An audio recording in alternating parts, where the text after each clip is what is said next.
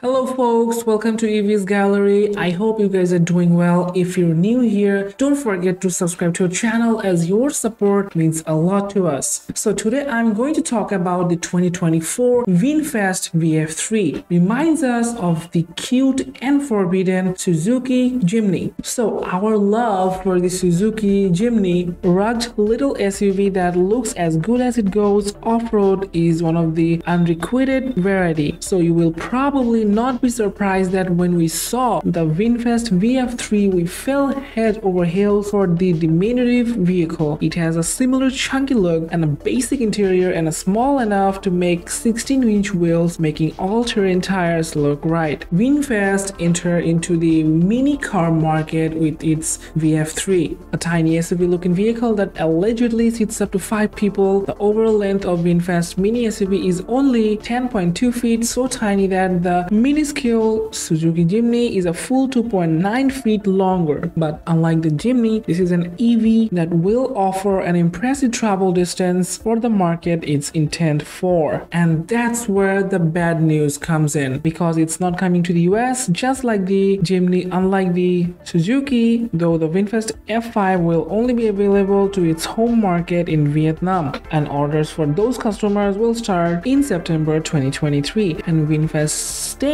it will deliver the VF3 in Q3 of 2024. Seriously, VinFast, you're breaking our hearts here. First with the VF8's poor first showing, and now telling us we won't be able to get this affordable off-roading mini SUV. So this is all for today. I hope you guys enjoyed the news. Let us know in the comment section what you think about the car is not coming to the US market. If you like the video, please give a like on this video and subscribe to our channel. Have a nice day.